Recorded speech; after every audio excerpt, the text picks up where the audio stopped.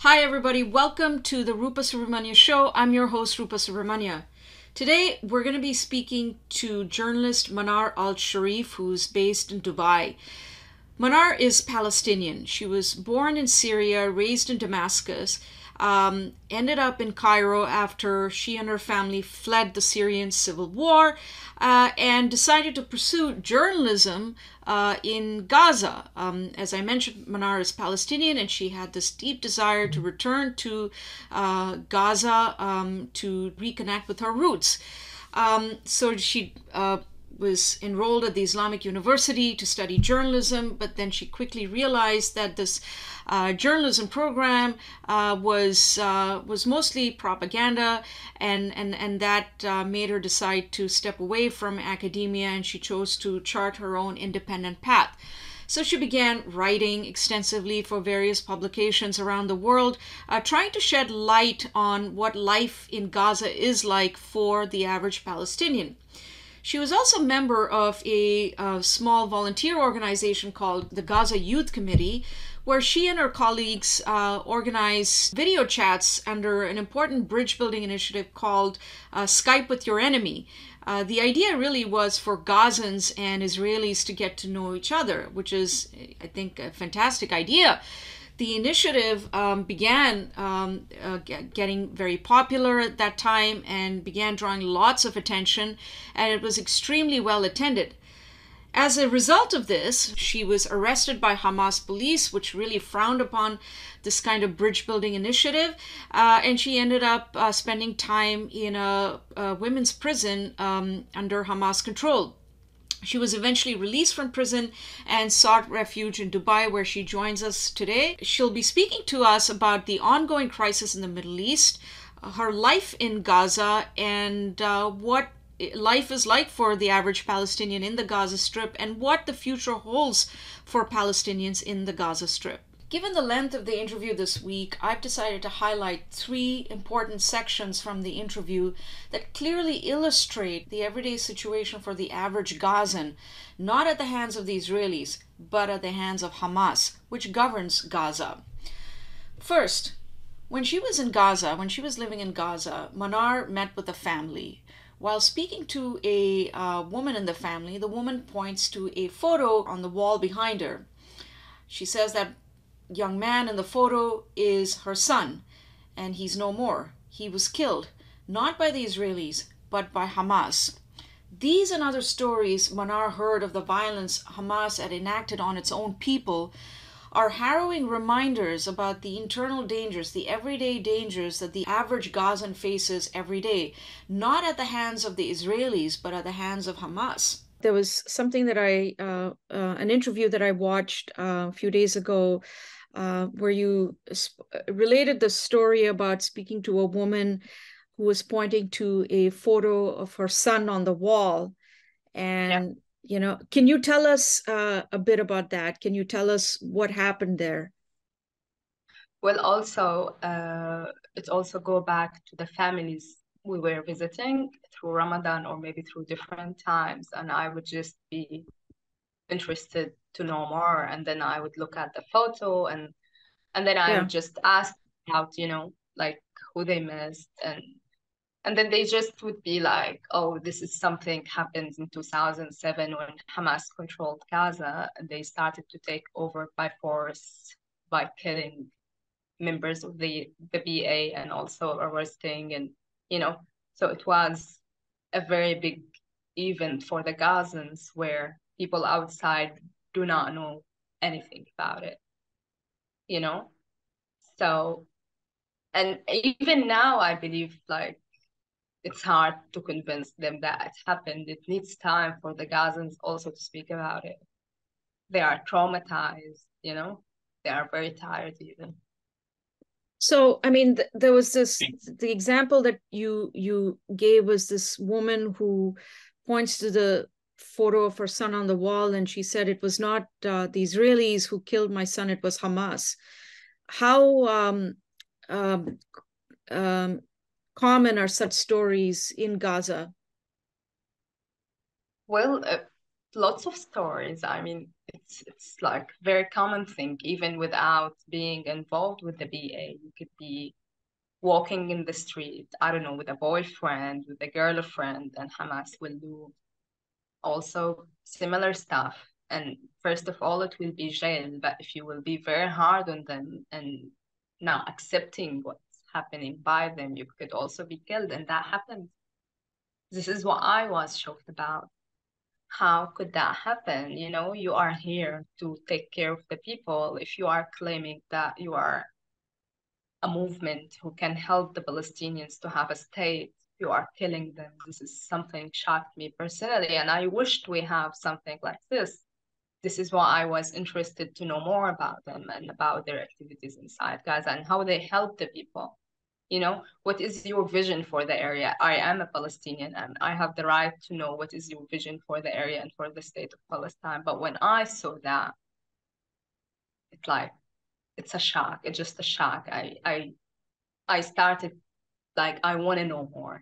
The curiosity inside me led me to know more stories. Here I started to be like, okay, no, this is something cannot be real, cannot, like, I cannot understand very well. This is something should not happen from the first place, but to whom you should speak about, you know? So tell us, can you tell us about one of these stories that you heard in Gaza from someone that you were speaking to? Well, as I'm telling you, even, something that still stays with you after all this time. well, also we would just be sitting, you know, with the friends, and another friend would just come. There is a blood on their faces, and I would ask also the same question, what's happening? And they would just be like, oh, it's okay, like nothing real, nothing serious. It's just Hamas, you know. Even they deal with it as like, just imagine, you know, like we can't do anything, you know. But why? Maybe they would just tell you, oh, maybe because I wrote something on my Facebook. This is why. They didn't like it, you know. They sent a warning. I didn't react on it. The next day they could really come and beat me, you know. This is also very common, even before the war, I think, and I believe it's still going on. Are there protests against Hamas in Gaza? Well, Have there been protests? Yeah. yes, yes, also everyone can check that up. I think, and I believe it's on the media right now. And like the famous, the popular demonstrations they did, it's called We Need to Leave. And they were demanding Hamas for giving them more rights in Gaza. And also that you can still see videos where they were beaten in a very bad way. So it's just painful to see even. So it's there on the media and everyone can check that, you know. In this next clip, Manar talks about the circumstances that led her to spending time in a Hamas prison and the experiences she had during her time there. So, well, so you spent how much time in a Hamas prison for organizing these chats? 3 months. What was that experience like? well, yeah, as I'm saying, I was curious to know more. Like, I would just be happy to go to the investigations every day. And I was upset by the way they think. Like, I thought they would be just more stronger, maybe, or more accurate, or more smarter, you know, as the people outside of maybe Israel think, you know. I thought this is something gonna be huge, but when I went there, they were just asking the silly questions. Who do you work for? Who's supporting you? Who is paying for you? Is Israel made you work for that? You know, like questions even like, I don't know, you know, like I can't even answer. Like I really can't answer you, you know. But and this is what I said. I didn't even deny what we did. And the answers will be, well, we don't need your help here, you know, but you did something like this. You maybe, I don't know. So they, like, there was no way to communicate in a logical way where I can, you know, answer these questions. So I would just give maybe details or things that I already did with, you know, more details, and that's it. So it was like crazy to be having a conversation with them. Were you tortured, Manar, in prison? Well, no, I for them they were like very impressed about how strong I am and how I'm not crying maybe, or how I don't know. And they were like, okay, we need you more here. So the only thing, they would just be holding me for a long time in a cell until they take me from a place to another and then back to my cell. And like, you know, it's maybe hard. It is hard. I don't know, but I told you I was just curious to know more and to listen more, and like just I was like trying to understand how this place works. Mm-hmm. Were you did you interact with other prisoners in prison? Well, yeah. Also, that was good. I was afraid in the beginning, but Yeah. then I started to understand them and to see their stories. Also, the stories, not all of them. Also, like few number of them also was jailed for things that Mm-hmm. you can jail a person for that reason, which is, as I told you, maybe having a boyfriend or something, and then they would just be, jailed for that. And then Hamas would just call their families and tell them, oh, but your daughter was like sleeping with someone, like, why are you doing this? She wasn't, maybe she was in a car, maybe she was walking with them, or, so they would just be, so Hamas is doing that to not let her family just stand with her in these difficult times, I guess. And they would just keep numbers of them inside. Like they love it. Like I Mm-hmm. felt that this is something they love to do, but it's not logical. Like it's not fair even to happen, you Yeah. know? And I think also it's hard to have a lawyer. What I discovered in the prison, that it's not in the beginning, maybe also it's not allowed to have a call with your families, to have a call with a lawyer, to know more about your rights, to know more about what you did. It's like it's a very big chaos, like you would just be jailed and that's it, without knowing where you are going next. It's Yeah. killing. This is what killed me the most. That why I cannot know more, you know? And I tried many times to write to them, even from the prison, and I tried to demand more. I need to know more, you know?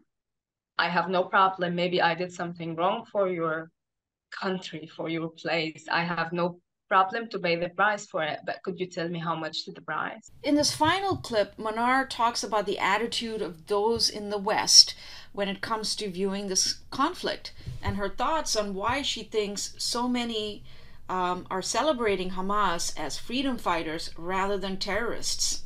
What do you make of people here in the West who celebrate Hamas? Given your own experience with Hamas, uh, in Gaza, what do you make of people who celebrate Hamas as freedom fighters and, as as martyrs? What do you make of that?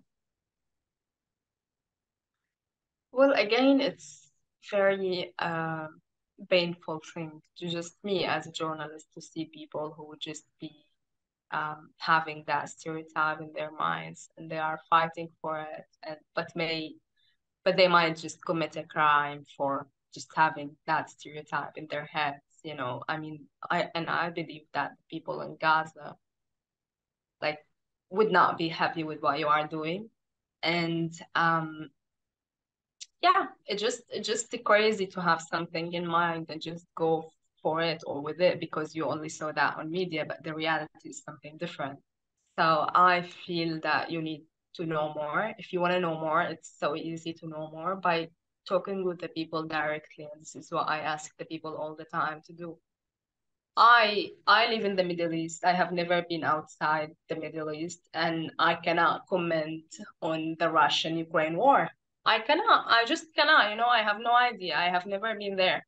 So I cannot. You cannot do that. You need to be a journalist by yourself and to go to ask the people.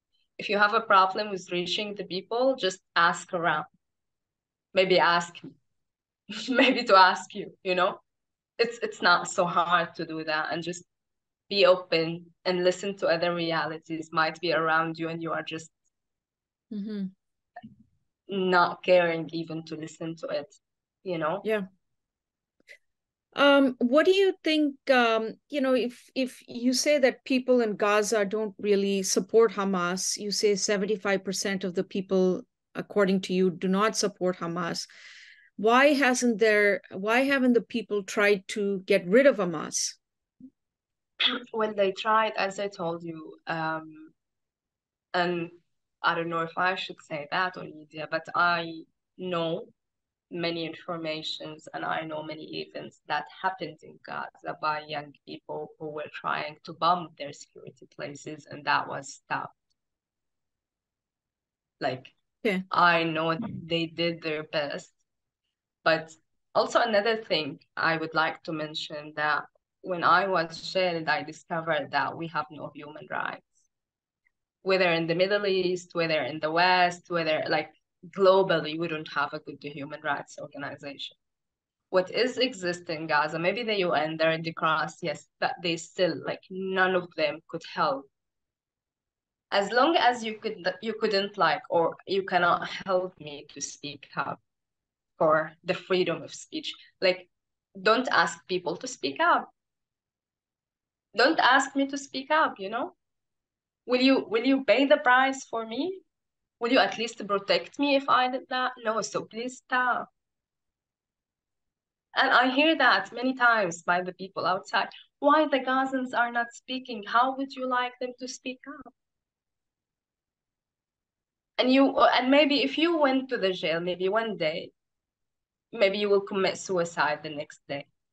Like, you can't ask people to do something like this and you have never experienced what is Gaza, like you have never been there. Manar, thank you so much for joining us from Dubai. Thank you for sharing your stories, and thank you for your courage, and for continuing to speak out against Hamas, and for advocating on behalf of the Palestinians. And I wish you all the best, and hopefully we'll have you back on here again very soon. Thank you.